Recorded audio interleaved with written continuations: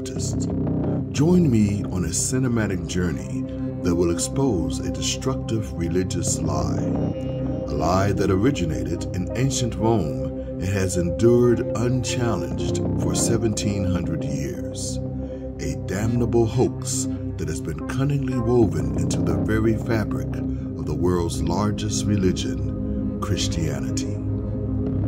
The dogma of this pernicious falsehood is taught by all of Catholicism and is also supported and embraced by a staggering 99% of Protestant denominations as well. An ungodly fabrication that is so demonic that it is a primary driving force that inspires over 2 billion Catholics and Christians to unknowingly violate one of the eternal, handwritten in stone 10 commandments of their God, and most have done so for their entire lives.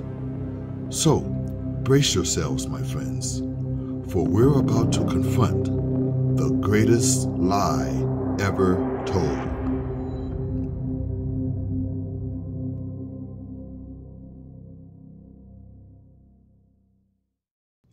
Centuries ago, extraordinary measures were taken by both Catholics and Protestants to keep this lying narrative hidden from the masses. But thanks to the Most High God, we now live in the information age, and the veil of misinformation by the religious institutions that we've trusted since childhood can now be exposed. Some denominations are honestly unaware of their untruthful theology that they've taught since their inception. But I still assert that misinformation of this magnitude is inexcusable, especially since this falsity involves one of the foundational precepts of the Christian faith. In Western culture, lies are often categorized as big or small, but this particular lie stands out as one of epic proportions. Please know that I don't use the term lie as hyperbole. Again, this falsity impacts over 2 billion living souls, and not to mention the billions of sincere Christians that have lived and died since 300 AD that were never provided the truth of this forthcoming message. With that in mind, this church-inspired deception may well qualify for one of the greatest lies ever told. As you shall soon see with your own eyes and in your own Bible, this religious myth is so embedded in our psyche that it even defies basic mathematic principles. And I promise to speak on the poor math skills of Christianity when I reveal the devastating truth behind their insidious falsehood. Sadly, this unbiblical narrative has remained largely unquestioned for 1700 years. But an old lie is still a lie. And because of this entrenched head start, cognitive dissonance will likely prevent most believers from accepting the irrefutable facts that will unfold during this presentation. Admittedly, there are instances where 2 or more seemingly opposing facts can coexist as truths. For instance, someone can be both rich and frugal simultaneously. However, this situation doesn't fall into that category. This is an either-or scenario. What we've been taught is either 100% accurate or 100% false. My friends, I solemnly affirm that the people of God have been subjected to a form of indoctrination, and we've been brainwashed into believing unbiblical fiction by the churches we've known and loved all our lives.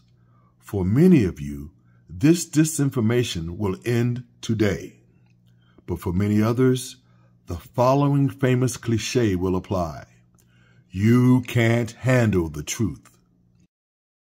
In a very few minutes, I'll fully explain the heresy that occurred 17 centuries ago by the Church of Rome, which, as we all know, later became the Roman Catholic Church. But first, it's very important that we briefly explore the catalysts behind the heresy, the why behind the lie.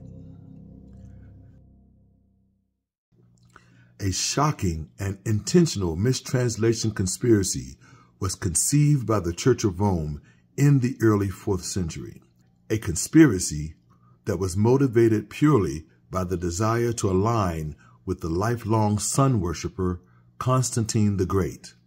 In exchange for this clear tampering of what's considered the most sacred book on the planet, Rome would cease their murderous persecution of Christians, and Christians would no longer be considered enemies of the empire.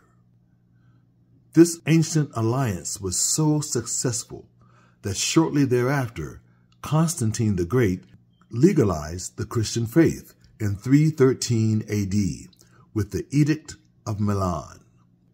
And a later successor, Emperor Theodosius, made Christianity the official religion of the Roman Empire in 380 AD. Much was gained by both sides with this union of church and state. Early Christians were once perceived as persecuted fanatics, often meeting a grisly fate in the jaws of lions within the bloody Colosseums. But the Church of Rome underwent a remarkable transformation. Over time, it ascended to a position of power rivaling even that of the emperor himself. And Rome gained a multitude of Christians that would blindly kill and be killed as willing soldiers in the glorified army of the now Christianized Roman Empire, slaughtering and conquering other nations, all in the name of the cross. This sounds nothing like the Christ of the Bible. Another motivating factor was the necessity to disassociate the Church of Rome from the stigma of the Jewish religion during that historical period. The Jews were still considered as enemies of the Roman Empire, and their persecution did not cease with the rise of Christianity. As a matter of fact, 4th century Christians became brutal persecutors of Jews themselves. Some say this persecution continued through the Nazi occupation of Germany, with Hitler having the support and blessings of the Catholic Church. Furthermore, the father of the Protestant Reformation, Martin Luther, was an unmuzzled anti-Semite as well. Initially, Luther had hoped that his reform efforts would lead to the conversion of the Jews to Christianity, and he wrote positively about them in some of his earlier works. However, as his expectations were not realized, he became frustrated and his writings took a darker turn. In his later years, Luther wrote several treatises and sermons that contained strong anti-Jewish sentiments. For example, his work titled On the Jews and Their Lies, published in 1543, was particularly notorious for its harsh language and discriminatory recommendations against the Jews. In this work, Luther advocated for burning synagogues, confiscating Jewish prayer books, forbidding rabbis from teaching, and encouraging Jews to convert to Christianity or leave. And the third motivation was likely the most important to Emperor Constantine. Constantine was a lifelong sun worshiper, as was most of Rome in that era. And Sunday, the day of the sun, was literally a holy day for the Romans, as well as for their emperor. So, with these facts in mind, how could Constantine the Great connect his holy day of the sun with the Christian religion? Because the Christians honored the same day that the Jews kept, a day commanded as holy and handwritten in stone by Yahweh himself, the seventh-day Sabbath, Saturday. And this contention over what would be the sacred and holy weekday of the newly affirmed Christian religion is where the plot thickens.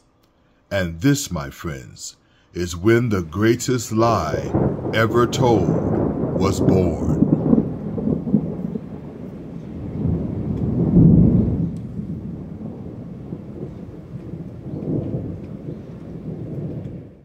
"1,700 years of deception, lies, misinformation, and basically false doctrine throughout all of Christianity and Catholicism.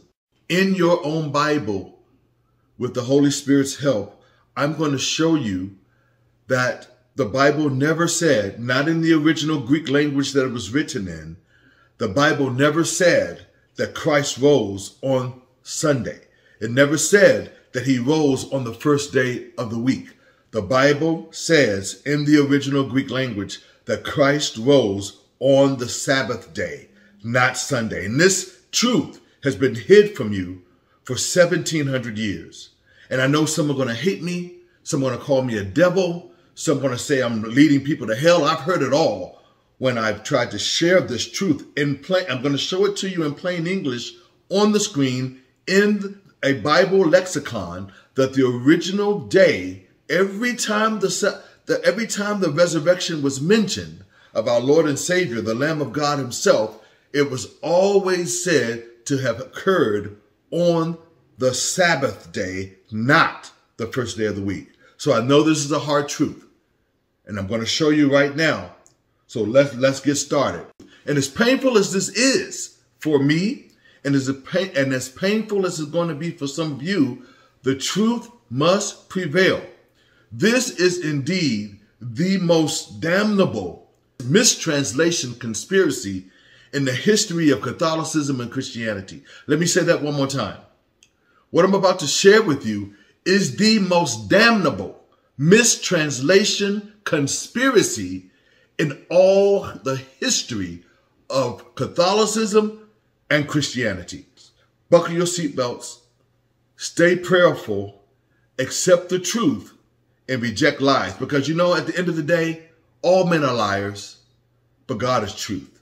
And we can't blame the Father for this horrible, this wicked deception that has been perpetrated in the church for 1,700 years. We cannot blame Yahweh for this. We must blame men. And when men touch things, we tend to taint things. I mean, it is what it is. We tend to taint everything we touch to some degree, no matter how well-meaning we are. So let me stop talking. Let me get to the Bible, and let me show you what I'm talking about. What you need to do is check if you have a Thayer's lexicon, or I'm going to use on the screen a blue letter Bible lexicon to show you what the original language said and show you that you've been deceived, that I've been deceived, and that Christ did not rise on a Sunday. And the reason this matters is because this now means that Sunday has no biblical significance whatsoever. None. That the Sunday that Christians and Catholics hold as sacred has zero biblical relevancy. And that the Sabbath, which is God's holy day from creation, is still the Sabbath. Christ rose on the Sabbath, now thwarting the false idea that Sunday was holy because Christ rose on Sunday. This is going to change all that. And it's going to also, if you are an obedient child of God, it's going to make you question whether you should obey the holy commandment of God, which you should. The fourth commandment says to keep the Sabbath day holy. In this next couple of minutes, you're going to see that you need to question that, because are you a lifelong commandment breaker because you thought Sunday was a holy day, which it is not, and the Bible is going to show you that it is not in a moment. Let's go to, as we go on the screen here, what you need to do, and what I'm going from is the Blue Letter Bible resource. And the Blue Letter Bible has been around for I don't know how long. It is a well-known, very well-respected resource. It's not something I've made up to trick you. I'm not trying to trick you. I'm trying to share with you the truth. As painful as the truth is, that the churches have either misled or been misinforming you for 1,700 years. let's look at it for ourselves. So as we go to the Blue Letter Bible, what you would do is put blueletterbible.org in your browser and go there. Once you go to the screen, this is what you'll see. And once you get on that screen, we're going to look at all the resurrection scriptures to see that Christ never rose on the first day. And I know your King James Bible and most all translations Bible, one doesn't say the first day of the week was Jubilee 2000, but that's another story. They got it right. But all the other translations that you'll find will always say first day of the week, first day of the week, first day of the week. But let's look at what the Bible said when it was written, if it said first day of the week. This is all I'm asking you to do, as painful as it might be to look. But you can't be lazy. You've got to be a Berean Christian and look and see for yourself. And I'm making it easy for you to do so. I'm going to put it on the screen for you to see with your own eyes. And then you go behind me and make sure I'm not doing some kind of trickery again and using some kind of weird lexicon and fooling you with some evilness. You look for yourself. You must be a Berean Christian in this in this information age. You have to be aware. This is not like it was back in the 90s and the 80s and before. You had to believe the preacher, whatever he said, because after all, he went to seminary, didn't he? He should know better than you, shouldn't he? Well, not necessarily so. Not knocking preachers. I'm just saying we are to study to show ourselves approved. A workman that needeth not to be ashamed, rightly dividing the word of truth. And that's what we're about to do right now. And we're going to put this myth to rest that Christ rose on Sunday. We must accept the truth.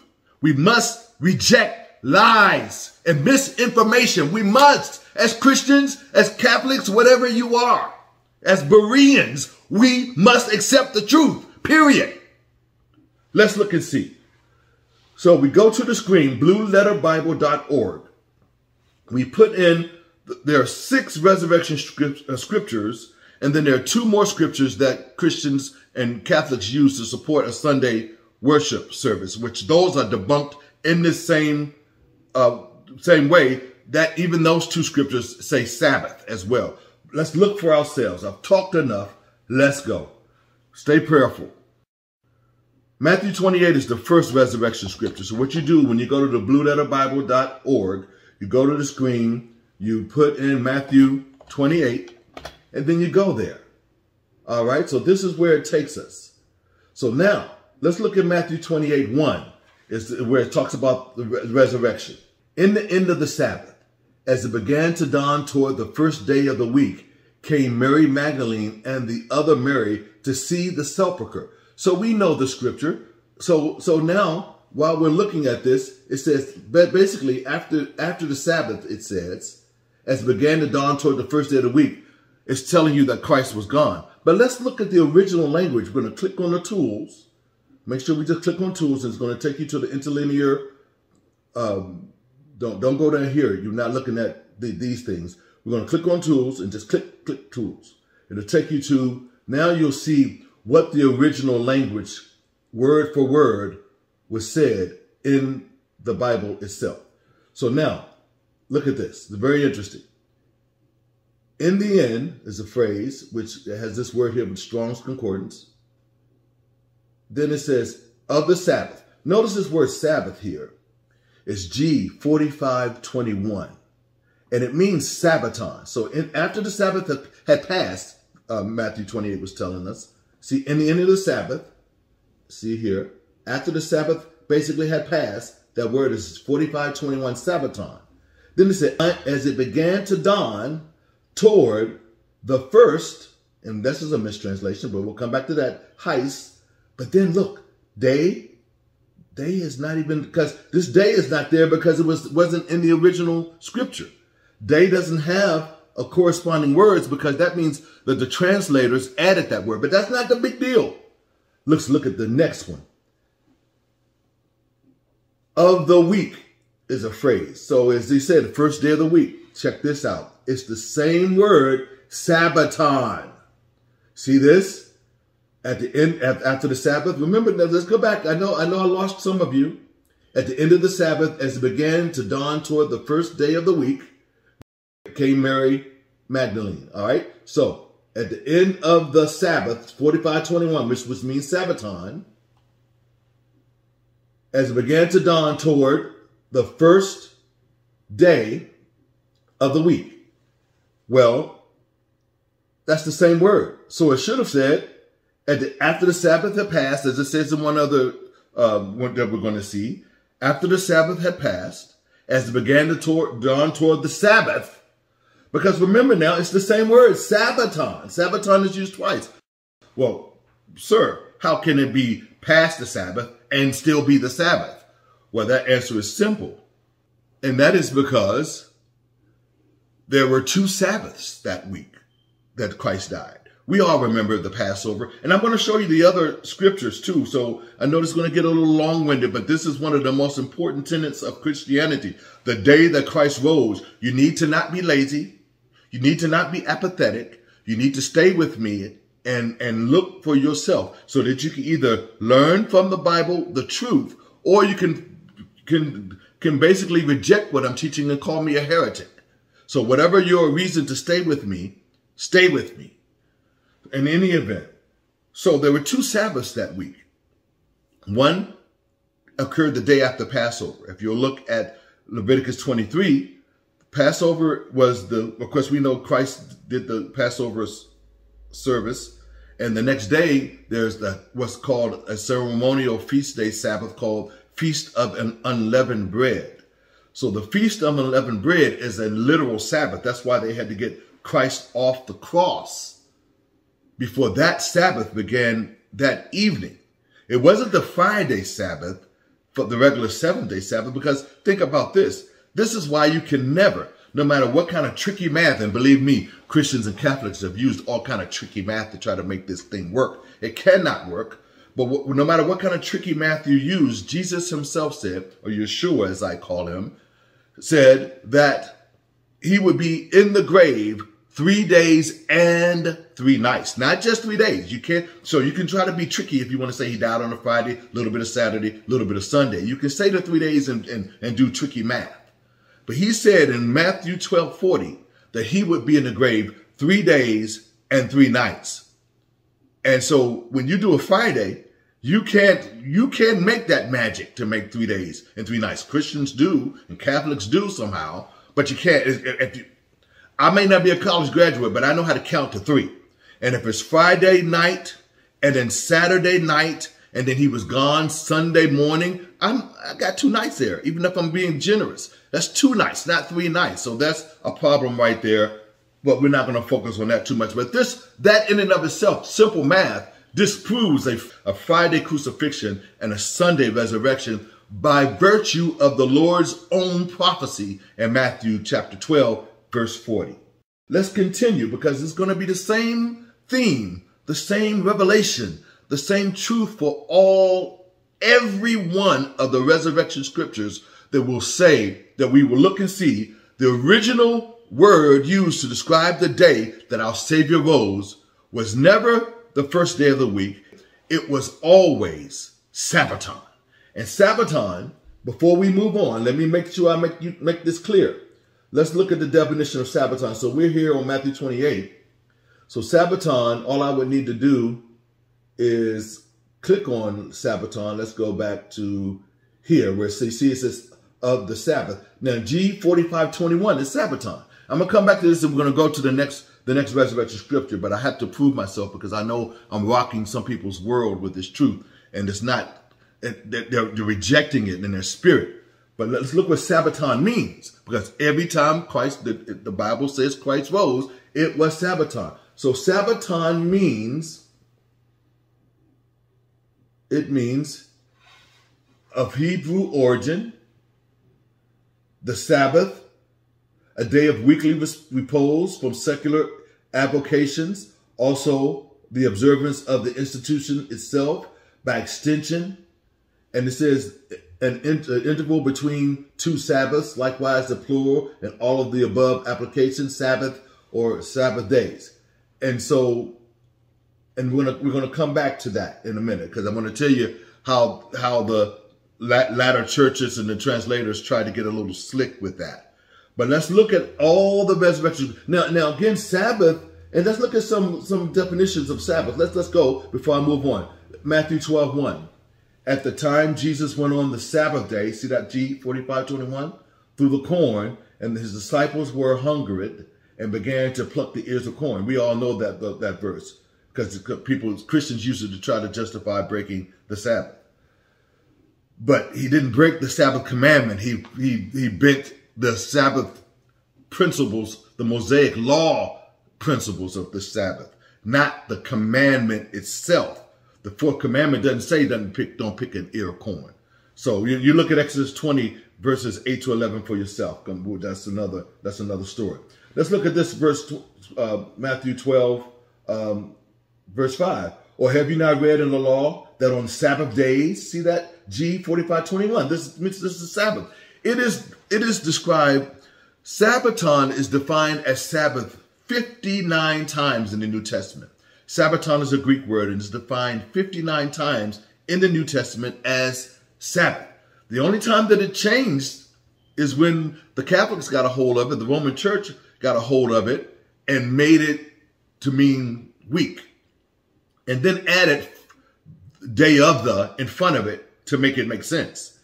Because there was a, let me go back and show you where we are. Let me go back to the resurrection scriptures because I digress. I'll get off on a whole tangent and I don't want this to be an hour long. Let's go look at these other scriptures real quick. So I'm going to go up here. We're still on where we were. And I'm going to put in the next resurrection scripture, which is in Mark. I'm going to type in Mark when I learn how to type 16. Let's go and see what the Bible says when Christ rose from the dead. Now, Mark 16:1 and 2 is where it's talking about the resurrection as well. Mark 16:1. And when the Sabbath was past, Mary Magdalene and Mary, the mother of James, and Salome had brought sweet spices that they might come and anoint him. And very early in the morning, see, here's again the first day of the week, they came to the sepulchre at the rising of the sun.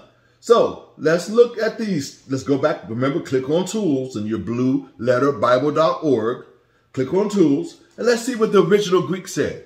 Did it really say first day of the week? Or did it say our Lord and Savior rose on the holy Sabbath day? Let's see. So verse 1, and, which is that Greek word, when, that Greek word, the, whole, that Greek word, Sabbath, 45:21, Sabbaton, right, was past. You don't argue with that. The Sabbath was past, so the next day is Sunday. You presume. I presumed for all my life as well. But let's keep looking. See, let the Bible answer itself. Mary, you see Maria, word for word now. Magdalene, see that word for that. And Mary, the mother of James, and Salome had brought sweet spices. And let's go on down to verse 2. This is where it gets interesting. Click on the tools now. And very early in the morning, the first day, they have here, heist again, which again, that's another story, should be one. I'm not even going to touch this one because that's going to make it too long. That's a mistranslation too. Let me leave it there. It should be one Sabbath or a certain Sabbath, something like that. Never translated in all the rest of the Bible as first. Never. Heist is never translated as first until the Romans needed it to say be first. Otherwise, 272 other times it was translated as one. So one Sabbath, if you will. But I'm going to let you have it.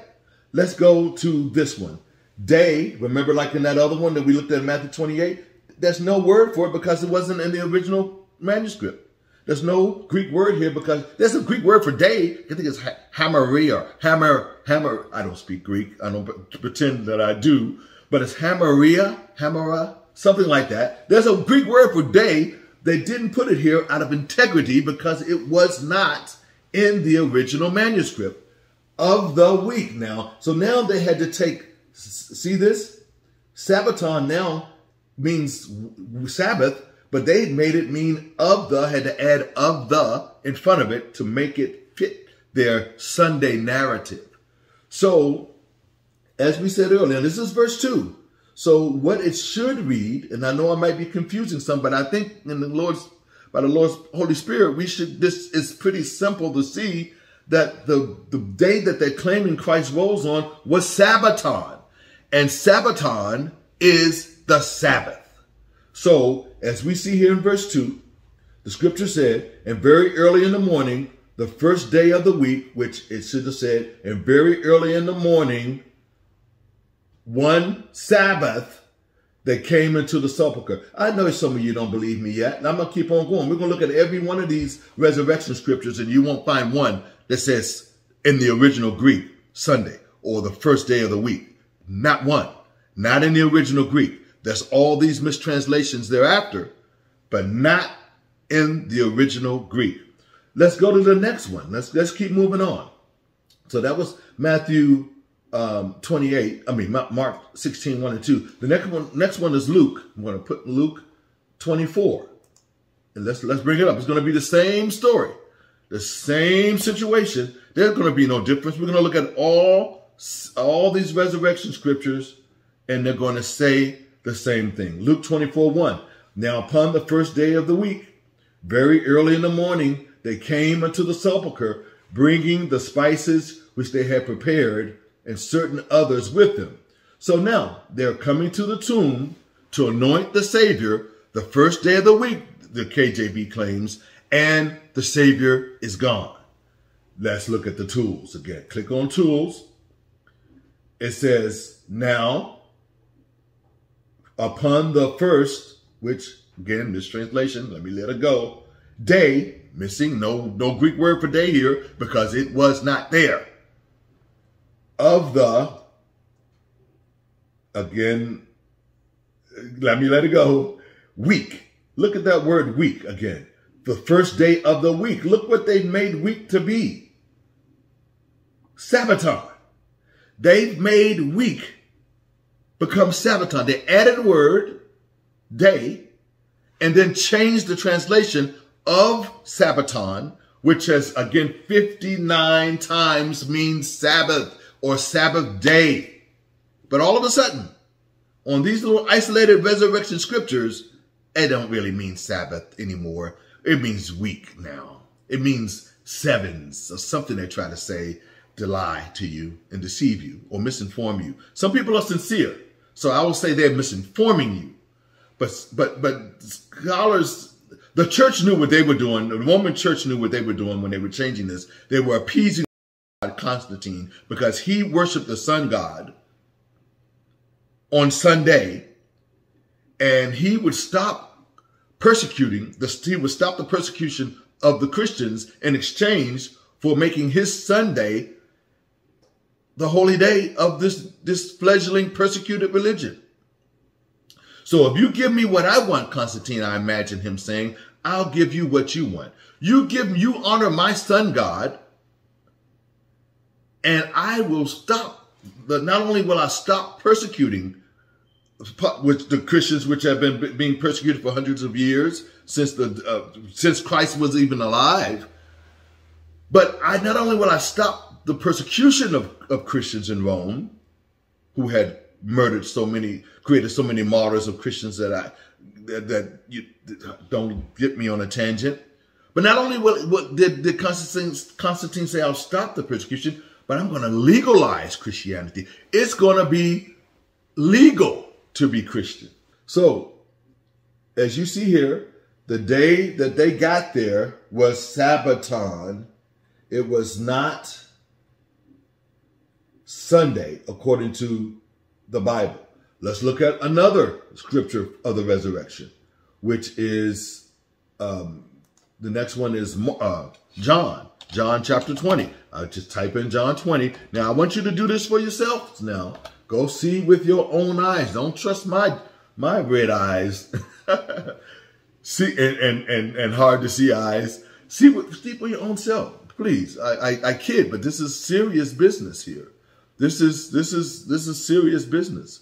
We need to stop believing lies and believe God, and not blame God for the lies of men, but seek after truth and know that His holy day is still holy, and Sunday ain't that day.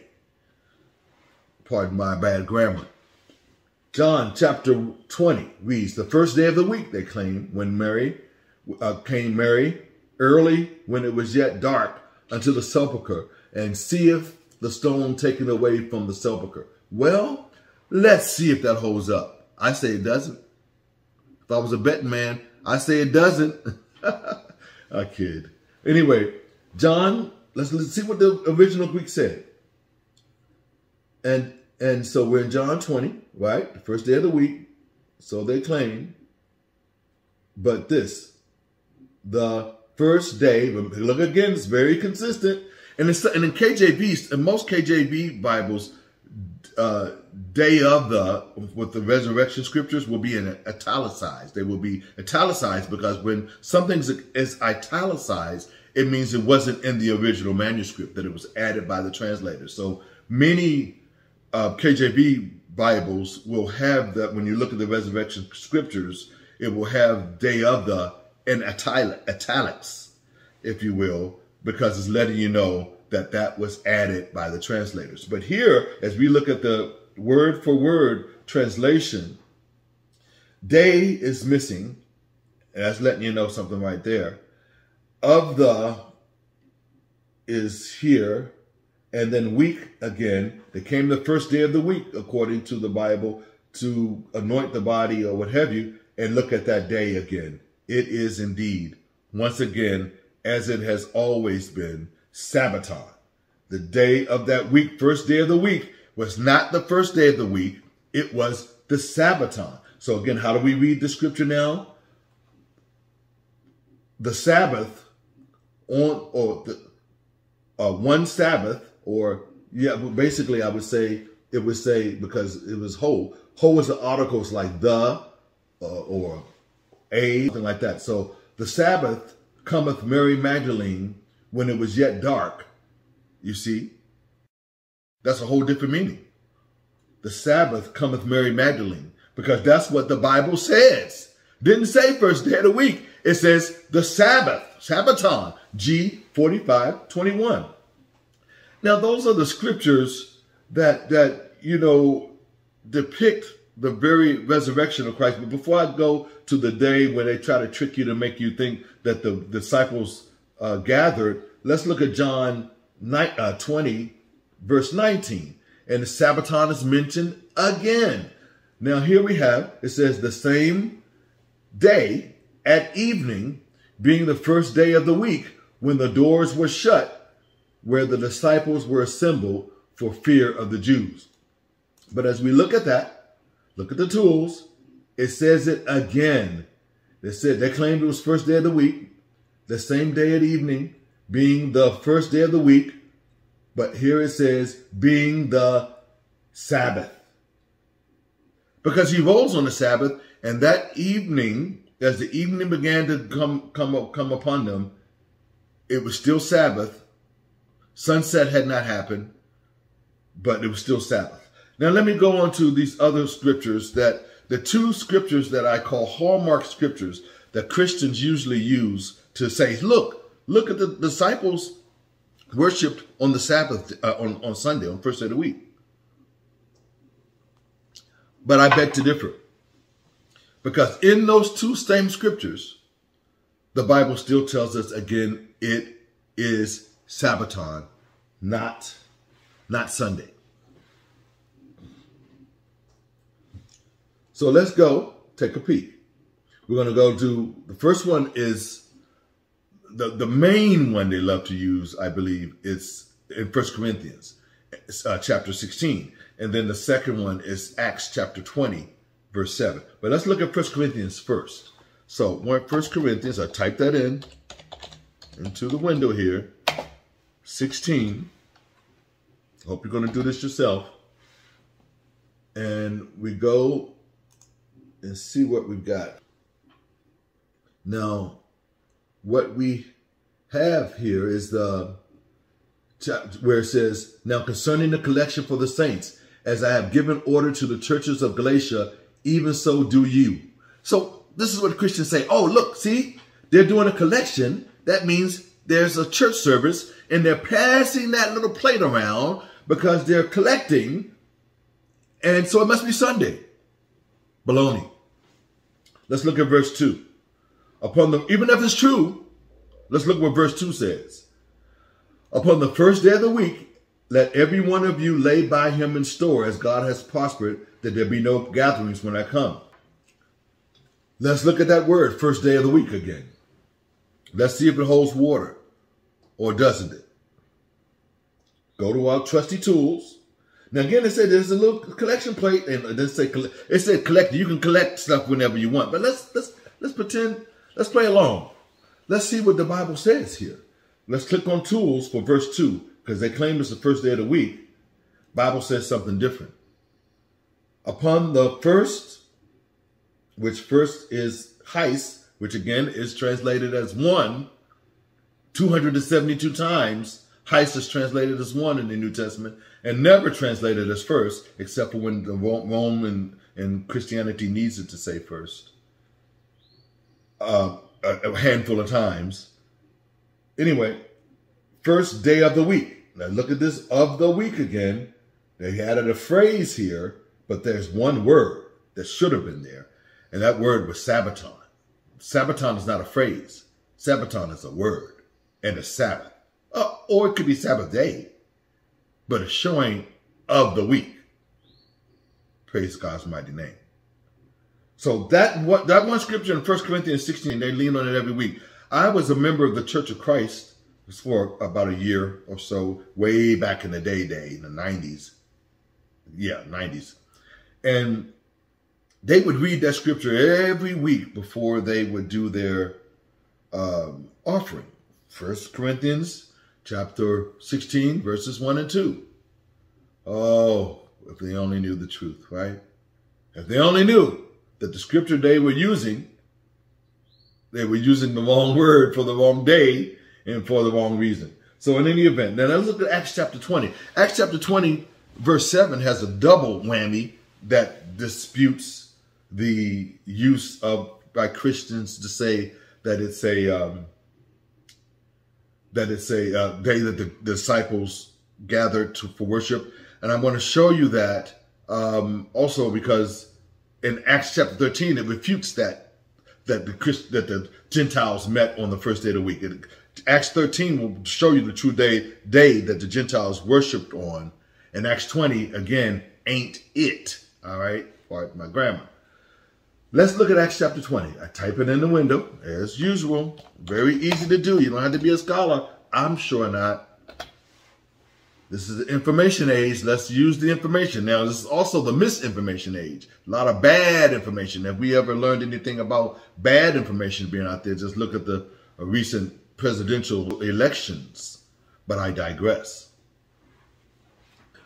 The Acts chapter 20, they love this verse because they claim upon the first day of the week that the disciples came together to break bread. First of all, breaking bread means eating.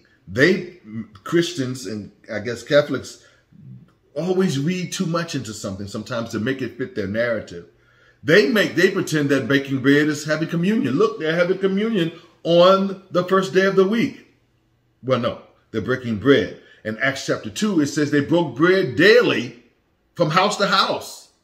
They had communion every day? No.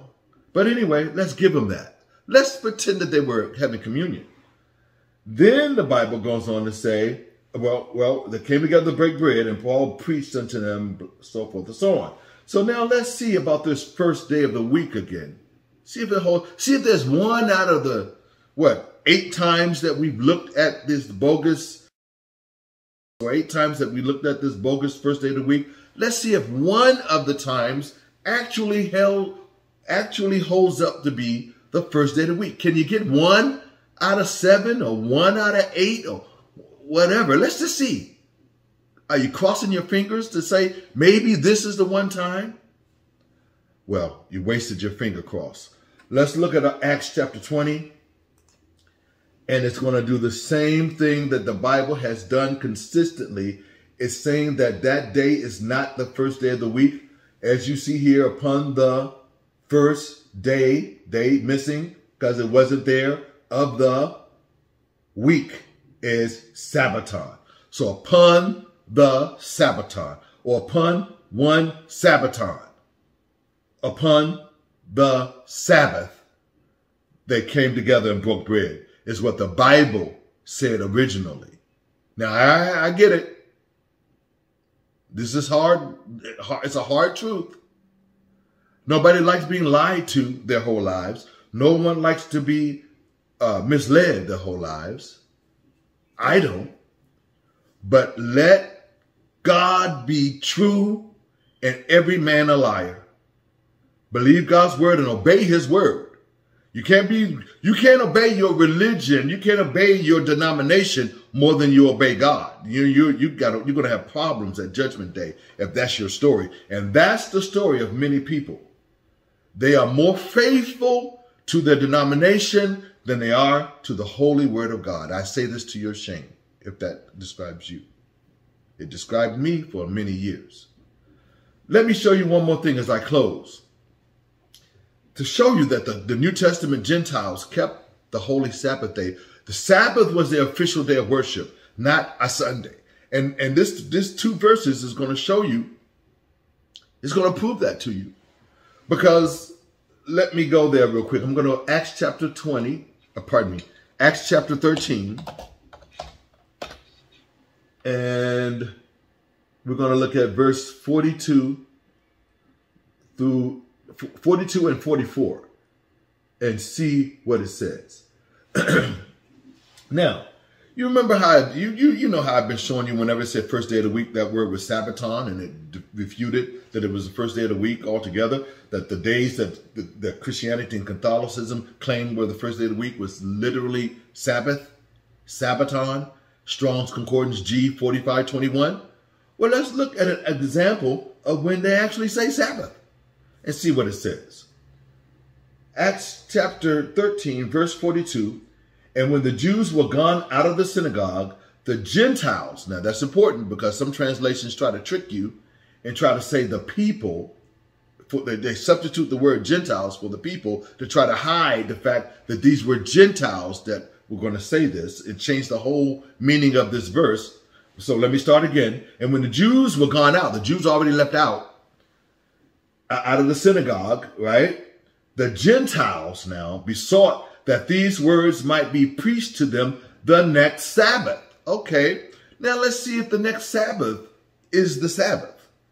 Now, first of all, the saying the Gentiles were in the congregation on the Sabbath, and they wanted to be preached to the next Sabbath. They didn't say, preach to us the next day, which is the new Christian holy day, Paul. No, Paul, what they basically said was, preach to us the next holy day, which is the Sabbath day, and which sure ain't Sunday. Because if Sunday was the holy day all of a sudden, they would have said, hey, Paul, we're in the synagogue this day on the holy Sabbath day that the Jews keep, but we're Gentiles. Please come back and preach to us on our holy day, Sunday, tomorrow. Did the Bible say that? Absolutely not. Absolutely not. Let's look. Now let's look at this word Sabbath and see if it's the same word that's been saying Sabbath has been all the times we've been looking at it. We click on the tools. We're going to go to the end of the verse. The Gentiles besought that these words might be preached to them the next Sabbath. G 4521. The next Sabbaton. And then it goes on to say, look at the next verse, you know, it was basically saying the congregation broken up and many of the Jews and proselytes follow Paul and Barnabas speaking to them and persuading them to continue in the grace of God. And then the next verse locks it in again. And the next Sabbath came, and the next Sabbath day came almost the whole city together to hear the word of God. Let's click on the tools. See if that word is still Sabbath day. G 4521 Sabbaton. Can the prosecution rest this case now? Can I rest my case that Sunday is a bogus day to be sacred? Can I rest my case that Easter Sunday? I'm trying to be respectful, and I need to be, because I know this is painful for some. So let me settle down. Easter Sunday is a man-made Catholic holiday with no biblical truth to it. Christ did not rise on Easter Sunday. He rose on Sabbath day. Good Friday is a bogus, man-made, Catholic-made religious holiday with no biblical truth to it. Christ was not crucified on a Friday because, again, easily to count to 3. You can't be in the grave 3 days and 3 nights and die on a Friday afternoon, be in the grave before sunset, and rise on Sunday morning. That goes against the Bible. Don't go against the Bible. Go against your denomination when it teaches you against the Bible. And sadly, your denominations teaches you to break the Sabbath day, the holy 4th commandment, your entire lives. Am I telling you you shouldn't be a Baptist anymore? Am I telling you you shouldn't be a Catholic anymore? You deal with God about that. What I am telling you is that your denomination has been misinforming you your entire life on not just something simple or minor, like, for instance, not something like a head covering. The Bible teaches that women should be in the church, should have head coverings. This is not as simplistic as that. Your denomination has been teaching you to break the commandment of God. That's different. It's not something simple like maybe whether tithing is still applicable or not. Again, under Mosaic law, which we're not under. The commandments are not Mosaic law, by the way. The commandments is God's law. Mosaic law, the 613 laws of Moses, were nailed to the cross of Christ, and we thank the Savior for that, according to Colossians chapter 2, verse 14. We praise his holy name that the Mosaic laws are nailed to the cross, and we have rest from the Mosaic laws, thank God. Read Acts 15. Acts chapter 15, it tells us that it was a yoke that our forefathers couldn't even bear. But the 10 commandments are different. The Mosaic law was written by Moses in a book. The holy 10 and perfect commandments were written by God in stone. 2 different laws. The Mosaic laws are dead and abolished and nailed to the cross. The holy 10 commandments, the perfect and holy 10 commandments, are eternal and apply to all mankind. Christians come up with 100 different excuses why they don't have to keep the Sabbath, and that's all they are, empty excuses. Obey God. Obey his word. Do not rewrite the scriptures, Christians and Catholics. Do not rewrite the commandments, Christians and Catholics. Obey God.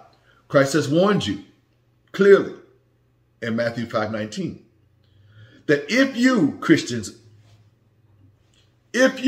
Christians and Catholics, or whosoever, Christ actually said, shall break the least of the commandments and teach men to do so, they shall be called the least in the kingdom of God. Now he said again, whosoever. He didn't say you Jews. He don't care who you are. Whosoever breaks the least of the commandments and teach men to do so, which is what Christianity and Catholicism does, teaches you to break the holy 4th commandment. But again, he says, whosoever breaks the least, that covers all. Does not least cover all? Can you use your reasonableness for 1 minute and say least covers all 10 commandments? You know that it does. Whosoever breaks the least of the commandments and teaches men to do so shall be called the least in the kingdom of heaven. And then in Mark chapter 7, verses 6 through 9, he calls basically those that teach commandment breaking hypocrites. Read Mark chapter 7, verses 6 through 9. He acknowledges that you flatter him and you honor him with your mouth and your lips, but that you don't obey. He says that you would rather keep your tradition, your man-made tradition, he says, and I say he's saying this directly to the Catholic and to the Christian church, that you would rather lay aside the commandment of God, i.e., Sabbath keeping from my mouth, so that you reject the commandment of God so that you can keep your own man-made tradition. Is that not a clear warning to Sunday churches? Because is not Sunday a man-made tradition? A man-made tradition that began hundreds of years after Christ rose from the dead in 364 AD at the Council of Laodicea, Canon 29 in the Catholicism's own catechism. Canon 29 will tell you that the Roman Church changed, they felt that they had the power and authority to change the Holy Sabbath day from the seventh day to the first day.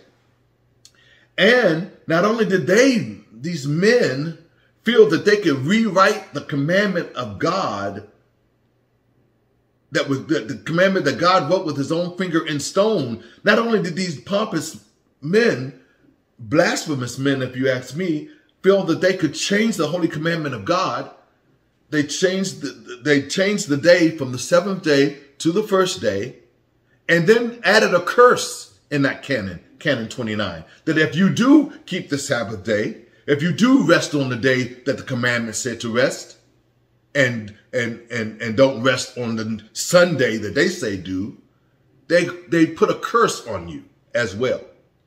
They put a curse on you for obeying the commandment of God and tried to force you to obey the commandments of men. If this is not heresy, I don't know what is. And while we're speaking about the Catholic Church, they did something else to the commandments while I'm talking about it. We know the commandments. The first commandment is thou shalt have no other gods before me. I'm the Lord thy God, and shall have no other gods before me.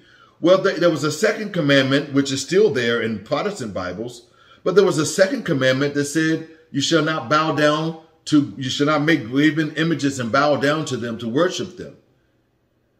The Roman Church took that out of their commandments. If you look at the Catholic commandments, they removed that. Why? Well, maybe because they do bow down to idols, as we might call them, or to statues. So they removed that second commandment, but they still have 10 commandments now. What they did is they moved all the other commandments up one. So the fourth commandment of keep the Sabbath day holy is now their third commandment. They still had that in there, the Sabbath day holy, but now they're saying, oh, but the Sabbath day is Sunday. Because remember, we changed that in 364 AD at the Council of Laodicea, Canon 29, the Sabbath is now Sunday. We transferred the holiness of the seventh-day Sabbath to the first day. Ain't man a trip? Ain't man a trip?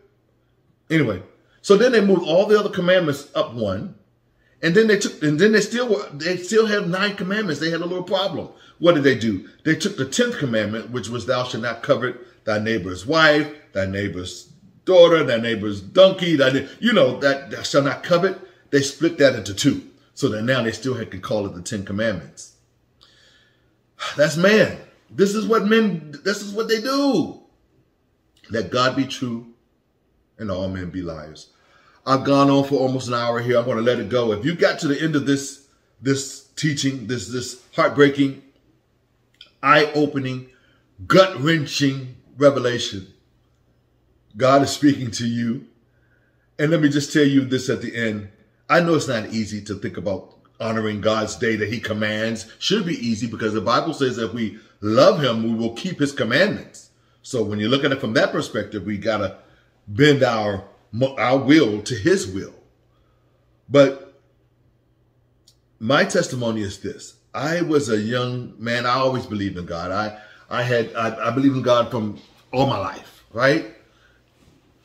And I used to go to church. I used to be in a little choir. I wasn't saved or nothing, but I was, from 10 years old, I was going to little churches, and 10 to 12 years old, like I said, was very active in churches and things like that. Enjoyed church, although I was more interested in the pretty girls that were there than I think the actual, but my relationship with Christ, no laughing matter. I shouldn't laugh about that.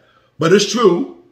But I love the things of God, as long as it didn't cost me too much, So, but one day I was 15 years old, and I used to go to a church I was very active in. They had moved away where I couldn't walk to the church anymore, so I didn't drive. I was too young to drive. So when they moved away to a different church, I stopped going to that church. It was an AME church. And loved that church, loved the people, and had a couple of fine, nice little honeys in there too that I liked. But anyway, I digress. But I was walking past there one day. Remember when people used to walk? You know, people don't do too much walking these days. But I was walking past a church which was maybe a couple of miles from my house, and there was a new church in there. And I walked by. I had to see what was going on. After all, this was the church building I spent some years in, had many a great time in that church, traveled with the church. The choir was well renowned and would be invited to out of town on bus trips to go sing. And I was in that choir. I wasn't much of a singer, but I was in that choir. And not much of a singer now. So let me get back to my story. Sorry to make this long story longer. I walked past the church one day, and this is my Sabbath testimony. I walked past that church, and I'd always worshiped on Sunday. I was born and bred a Baptist, basically, even though I went to that AME church, which again felt very Baptist-like to me as well. And I stuck my head in the door. I saw there were people in there, or at least I saw a person. And I went into the door. And the pastor, it was the pastor's wife, I think they were just kind of settling down. They weren't having service, or maybe it was after service. I don't remember all that. I was 15 years old. I'm 60 now. So I went in and I told the pastor, hey, I used to go to this church. Maybe I'll come back and see you. And he let me know that they don't worship on Sundays, that they worship on the Sabbath day. And I was like, the Sabbath day? And you know, I always had a little question about the Sabbath day. I knew what the commandments were. After all, my very favorite movie in the whole world at the time that I watched every Easter and Christmas, I guess, was the 10 Commandments. I still love that movie. I even like the musical version. There's a musical version of the 10 Commandments that I enjoy with Val Kilmer playing Moses. So anyway, I digress. So he told me about the Sabbath. He sat me down, showed me in the Bible about the Sabbath day. And I was convicted from that day at 15. And I walked out of that church saying, yes, I'm going to keep the Sabbath holy because that's what God commands. Honor his holy day. Do you know that Sunday is a heck of a drug? And I kept the Sabbath. By the time the next Sabbath rolled around, I wasn't keeping the Sabbath.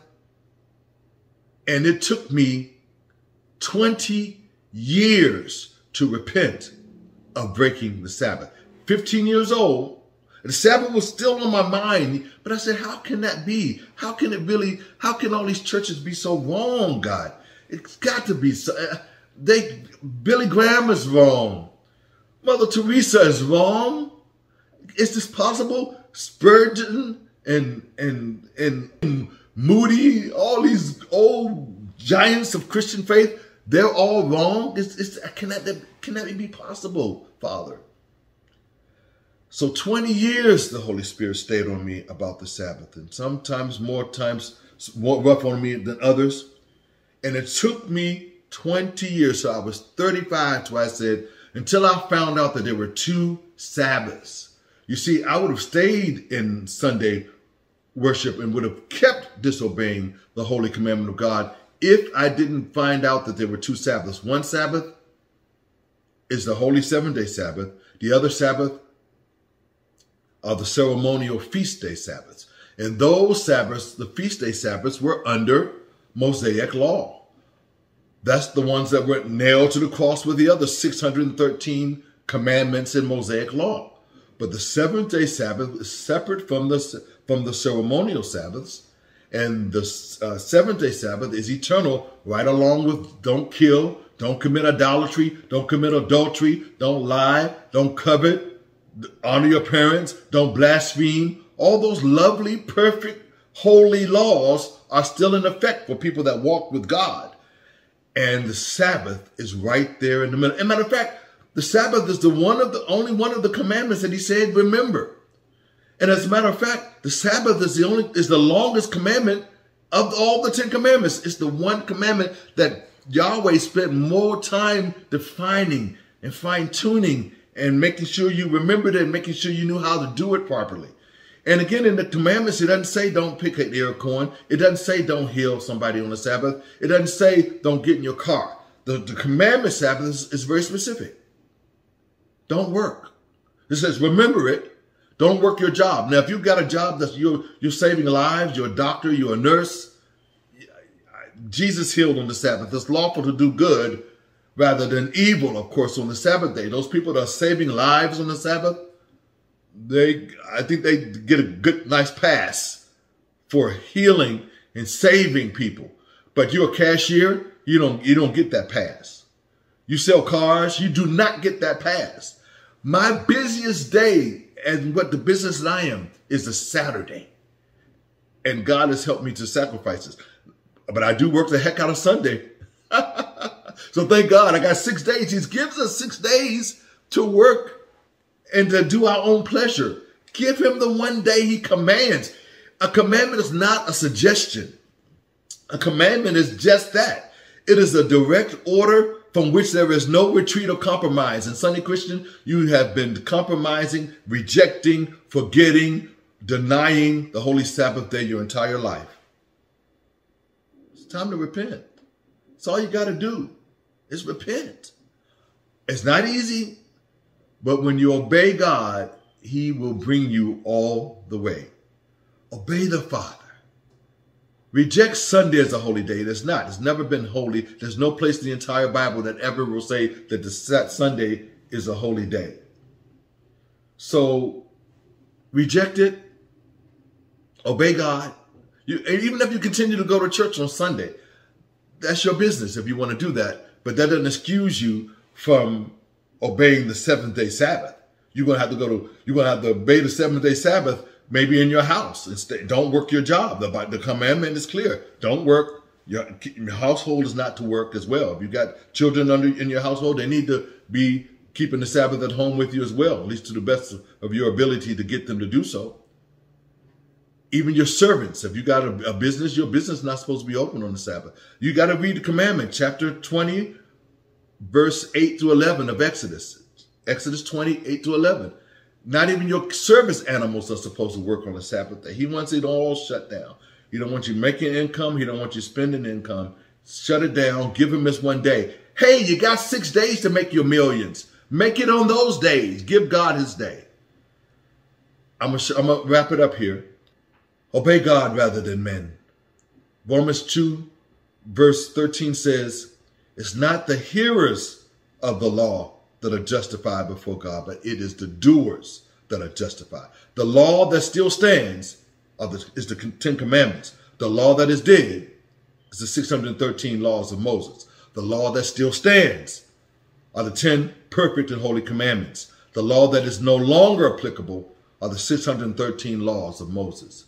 Obey the law, the perfect and holy law of God, and you shall do well. Because if you love him, you will keep his commandments, and his commandments are not grievous or burdensome, even his Sabbath command.